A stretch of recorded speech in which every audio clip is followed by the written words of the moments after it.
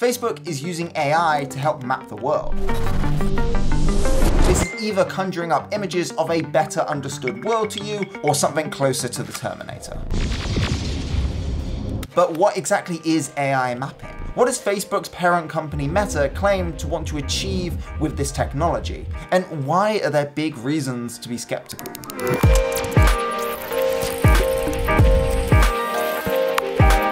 Technology is wild and crazy nowadays. For example, I know that only 20% of you watching are subscribed to the channel. Help us keep making these videos by subscribing to the channel and sharing them across the internet. Speaking of the internet, one of the most prevalent companies online is Facebook. And to say they're unpopular is to put their reputation lightly. What with shady practices, their site being a melting pot of misinformation and conspiracy theories, that's not to mention the other questionable stuff that they've played a part in, like the Cambridge Analytica scandal.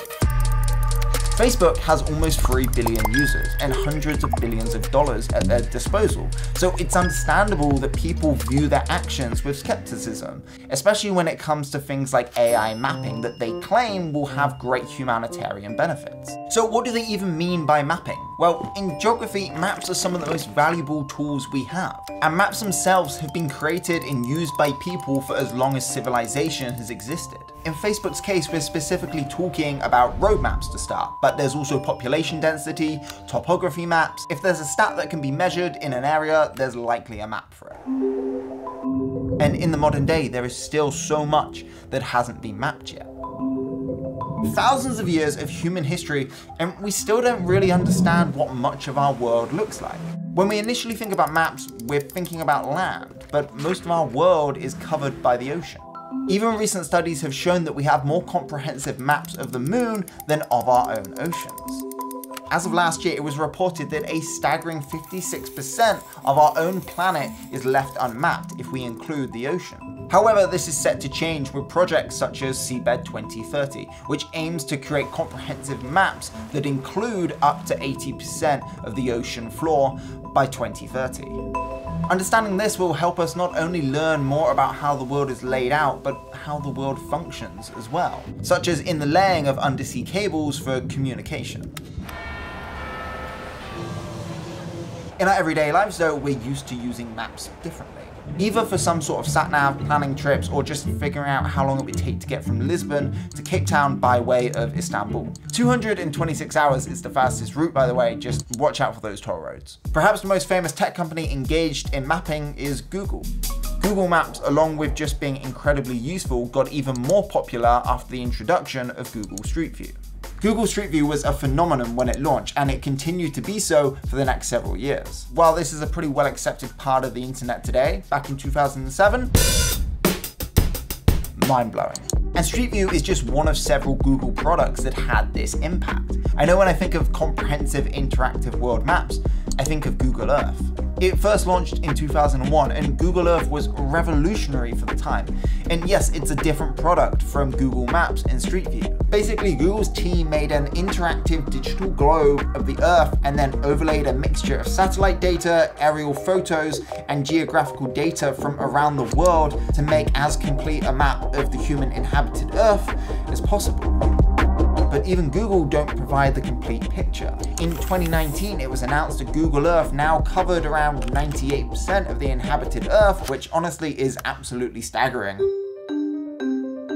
If you look through Google Maps, you'll notice some blank spots, spots that can't be seen via Street View, areas that have spotted data at best. In the most extreme examples, certain areas may be blurred or be missing street names. When you hear these descriptions, I wouldn't be surprised if your mind immediately jumped to North Korea. This is understandably a place where Google isn't going to be able to send their Street View crew. Now, there's a surprising amount of info about North Korea out there. Google Maps has pictures of major landmarks and a pretty detailed map of its capital, Pyongyang. Also, complete modern rail maps of the North Korean passenger rail network are out there, along with maps of the Pyongyang metro. Those latter two have been particularly publicized by tourists, as guided tours of North Korea are apparently a thing occasionally. Whilst map info of North Korea is limited, it's not non-existent. So how do we fill in these gaps? A lot of the world is changing. Climate change is reshaping regions. Some places have limited available data, and some places would be rather hostile to a potential Google Street View team. This is where Meta's AI mapping comes in. Through a set of tools called Map with AI, done in conjunction with OpenStreetMap, Meta is claiming to show the future of map making through the new studies into using deep learning AI. In 2019, their team demonstrated this process by mapping over 300,000 miles of previously unmapped roads in Thailand. The process, in the simplest of terms, involves taking already available satellite images and using AI to predict road patterns. Basically, by using deep learning to gather as much info as possible about regions through this data, Meta AI can predict road networks with surprising accuracy. Then, to account for any inaccuracies, there is a tool that goes along with Map with AI called Rapid, which allows map experts to go in and manually examine, correct, and verify the AI-driven maps. Meta's AI research has had more cartographic impact than just on street maps. In 2016 and 2017, a Red Cross mission in Malawi was aided in part by another Facebook AI-aided map. In this early instance, the technology was used to create comprehensive population density maps. This was particularly useful in this case as 97% of Malawi is uninhabitable. Having a picture of where people lived greatly aided the mission by cutting down time in those uninhabited areas. It's super impressive technology, but it's also in the hands of Mark Zuckerberg.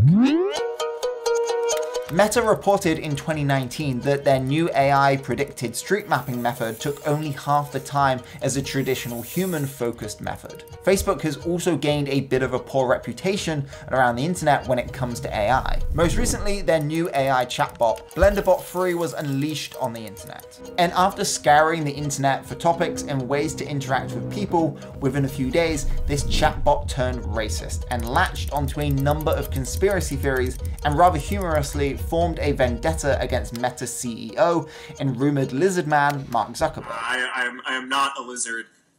Not to mention Facebook's reputation for having rather dubious data collection policies. Meta is also familiar with lawsuits related to user data and user privacy. It's not just Facebook either. Google is also no stranger to lawsuits surrounding user data. Earlier this year, several US states filed lawsuits against Google in regards to how data is used by Google Maps. They allege that Google Maps' use of location tracking and the amount of data stored about users was a breach of privacy. On a social network though, the platform itself is sold as a social place for users. The real model is compiling the user data that is collected and then selling it to advertisers. And that brings us to the biggest worry about Meta's new AI mapping. Is this at its core a new way to gain more info about the world, more info on people and their living habits, and even to help find and develop a presence in new markets? Meta claims that its biggest benefit of AI mapping is perhaps helping in humanitarian aid or purely in better understanding the world. And it's hard to argue with these points, but it's also likely that this could also be used for methods to get more data to sell to advertisers. It's hard to believe that this is done solely for the benefit of everyday map users, especially as Facebook is testing this technology with products such as Facebook Marketplace.